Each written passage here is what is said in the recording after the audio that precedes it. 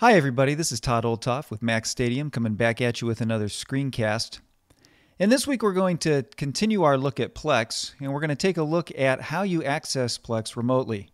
So in our previous screencast, we walked through how to set up PLEX on your Mac Mini hosted at Mac Stadium and talked about how to get your content up to your Mac Mini.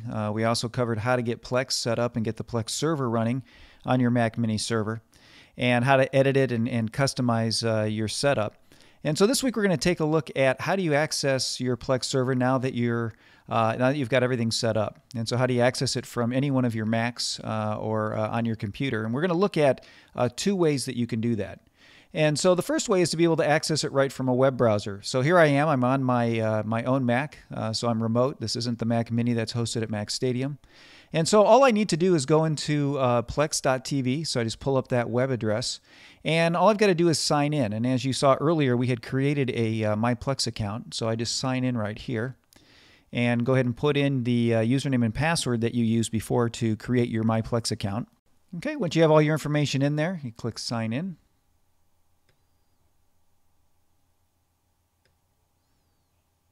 And so now I'm signed in. So here we are. You can see I've got my, I'm signed in up here.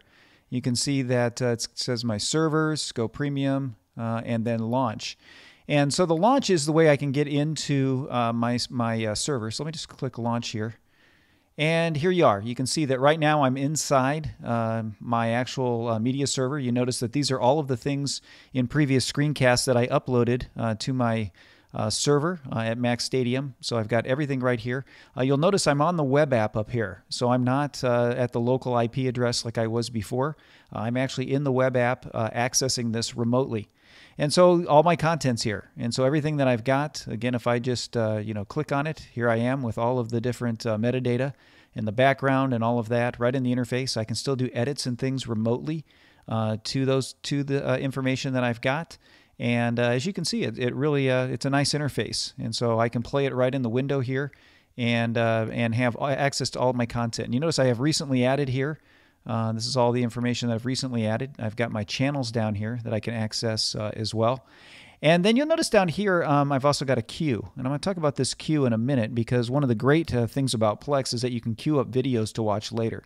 So I'm going to show you how that works. On the side here, I've got my different channels, right? I've got my channels on here, which is the different things that I've added. I can install channels remotely if I want to. You can see I've got videos, music, photo. I've got that information on there. I've got my home movies. Again, so here's my home movies by themselves. My movies, as you can see, they'll pull those up. And then my TV shows, and those will get pulled up as well. So as you can see, fully functional. Everything's right here. I can make edits here remotely, and I'm all logged in and everything's good to go. So one of the extra, and the other thing you'll see too is I've got activity and settings up here just like I had before, and got some of the same information there as well. So let's talk about this queue for a minute. One of the great things about PLEX is that you can actually queue things up to view later. So videos that you're browsing on the web, if you want to view those later, maybe on your television or something else on your Mac, you can queue things up. And so let me just click this Learn how to do this. The first is you've got a bookmarklet that you can add up to your bookmarks bar up here, where you would just click that and would add a video to PLEX. I'll show you how that works. And then you can also email yourself videos as well. So let's start with this information right here. I just pull this Plexit bookmarklet, and I can put it right up here in my toolbar, and I can rename it if I want, but I'll just leave it alone. And you can see now that I've got this Plexit bookmark up here. And what that allows me to do is to add things to my queue. So let me just pull up another browser here. Here's the Mac Stadium site.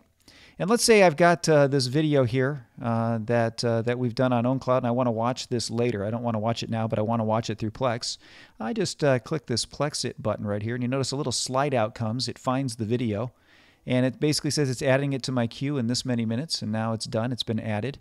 You can see here that I have the option to recommend it to other people, or I can actually play it right now if I wanted to, and go right into the system to play it. So everything's been added, and I can even go into my queue right from here. Let me just pop this down for a minute. When we come back in here, let me go back, let's go back home. And you'll notice down here now I've got the video queued. And so here's the video. I can watch it. on the particular plugin. You notice it just kind of strips it down real nice and has it set up here so that I can watch that video. So that's one way that I can get videos into my PLEX queue. Let's just let's go back in here for a minute. Now the other way I can do it is I can do it by email. And so all I've got to do is email myself links to videos that I want to share. That's right here at this email address. So what I'm going to do is I'm going to hover over this, and we're going to Command-C to copy it. And what I want to do is you can actually add it to your address book if you want to. You could come in and just add, in your address book, just click the plus here, new contact, and just add, the contact information here. What we're going to do is go company, call it PLEX, add that in there as a company, and we're going to go email right here. Put that information in there, done, and we saved it. Okay, so now I've got my PLEX information there. And now let's go back to our plugin here, and let's pick another video to take a look at. Let's go with this one. And what I'm going to do is share, and just copy this link. So Command-C to copy that. Let me just put this down now, and I'll just pull a email message that I started to create here. And this is going to go to PLEX. You can see right there. That's who I'm going to send it to. And we can just say new videos right there, so I can put that that information in there, and then just put the video in here, and then send the email. And so what will happen is it's going to send this email now, and once the email's been sent, it should add that into my PLEX queue. So I'll just maybe give it a minute to refresh, and there we go. You can see that now I've got the other video added in that I just sent by email. So it is a really convenient way to use PLEX because you can use it for all kinds of information that you want to watch. Videos that you've seen you want to show later, maybe you want to show it to somebody. You can actually queue them up right inside PLEX itself and watch those things later. So that's an additional section. So as you can see, this is one way to do it, a fully functional way to access PLEX. And like I said, I'm doing it remotely from my Mac Stadium server. Now, there's another way to do it, and that is with a bigger interface, a little bit prettier interface. And so let me show you how to do that with the PLEX Theater app. Okay, here we are back at the PLEX.tv website. You want to go back there to get the PLEX Theater. And so we're just going to go to Downloads up here. And basically this pulls up all of our downloads, and we want the PLEX Home Theater application right here. So we're going to click on that, and basically now you can choose the Mac download. Again, depending on your Mac, you got 32-bit or 64-bit. Most of the modern apps are 64-bit, so I'm just gonna download the 64-bit. You notice you can do it for Windows and for Linux as well. And so now that that's downloaded, let me just come up here. Oh, you can see that it's still working on it. As soon as it's down, I'll pull it up here. Okay, so there you can see we've got the PLEX Home Theater zip. So I'm going to launch that. Okay, and let me just, let's put the website down here. Let me just bring this up. Okay, so here we are. You can see I've got the PLEX Home Theater application right there. I'm just going to take this and drag it into my Applications folder. And click on the Applications folder here. And now we're just going to scroll down and find the PLEX Media Home Theater. Double click on that, and we're going to say OK. We want to open it. And it's going to launch us into this full screen interface here, where we'll be looking at setting it up. Now what I'm going to do is I'm just going to minimize this to windowed mode. You can do it in full screen or windowed mode. You just need to click or tap the / on your keyboard. And so it'll shrink it down. Now, unfortunately, it's shrunk it down real small here. So let's pull it up and resize it. There we go. And so this is the home theater setup. So what we're going to do is, kind of go through this. Again, it says you want to have My PLEX, so you can pull your information down, which is great. We already have My PLEX already set up. So we're going to say Next. And you actually have to use the keyboard to get through this, so we're going to click Next. Now you have to toggle whether you've got analog or optical audio connection. So if you've got this hooked up to a home theater, you do the optical audio, otherwise it'll be analog on here. So we're going to say that, and then we're going to arrow down to Next. And so now it says from your computer you want to go to the myplex.com/pin and enter this code. So let me pull up a web browser to do that.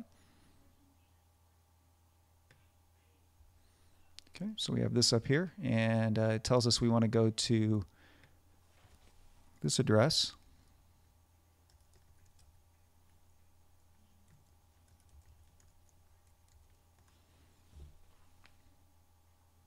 All right, and we want to enter the PIN that they gave us right here.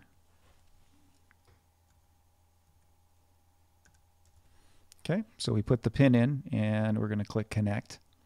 It says you're all set, and you'll notice, let me just lower this down. You'll notice on the screen here, it says, okay, you're all set, we're signed in. So now we're just going to click OK. And so here we are. Now we're in a big interface. Okay, now this is something you can use on your television. This is something you could use on a Roku. By logging in, a connected TV. So the nice thing is that you've got your PLEX media server hosted at Mac Stadium, yet you can pull this data down from just about anywhere that you're at just by logging in. And you'll notice the background screens that are floating through are all of the different screenshots from the media that I've got. And if I just arrow through with my keyboard here, you can see there's the channels I set up on my PLEX server. Here's the queue of the 2 media files that I had queued up to watch later. There's my TV shows all set up there. You can see the different ones. I've got movies. Again, those are the movies that I uploaded, and I've got my 2 home movies. So you can see that I've got all of the information right here ready to watch, ready to go, right from a big screen interface. And so this comes in handy even on your Mac if you want to do a full screen interface that looks really pretty. You can watch it off of there, or like I said, you can do it on a television, or you could also do it on a Roku and different connected TVs and things like that.